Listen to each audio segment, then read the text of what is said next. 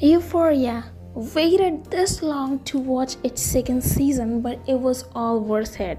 I actually watched its season 1 a long time ago, but because it was sad, depressing, and really serious, I couldn't force myself to watch it.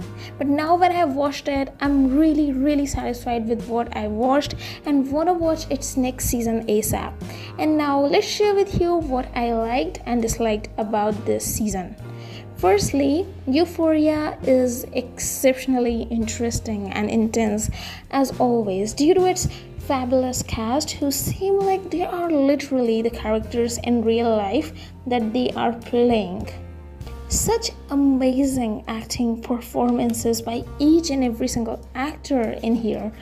I loved the first season also, but it was just way more sad and depressing, and it focused extremely on drugs, and this season is also extremely sad, maybe in some scenes even more sadder than season 1, but their focus is more onto romance and all, and you'll get to see some other new characters also hit it off here, and you'll like it because I also liked it. And it's all because of the amazing actors, because everybody is able to show such a genuine romantic connection with their counterpart, so that is really marvelous.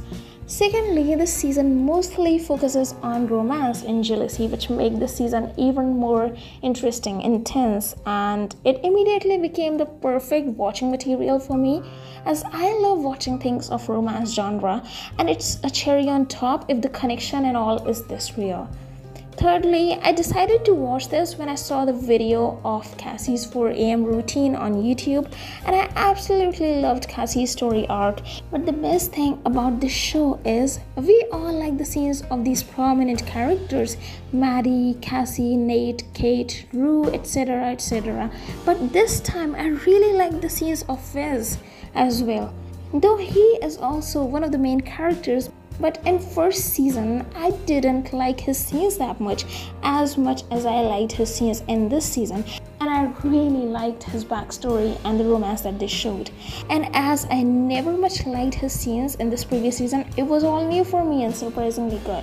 Fourthly, one more thing that was commendable about this show was its epic and great season finale. Most of the shows struggle in it, and their other episodes feel more better in comparison to their not so grand season finale. Fifthly, though I cannot talk much about this show as this is a non-spoiler video, but I would just say that I really liked Cassie's side of the story. It was all giving off very cozy and lighthearted vibes as that of a high school romance. But it only stayed till some episodes, and later on the show took a very intense and dark turn, which was also fun to watch. So that was my review for the season 2 of Euphoria and all things that I liked in this TV show. And if these pointers are not able to compel you to watch this, I don't know what will. So thanks for watching my video and supporting my channel, and as always, may the force be with you.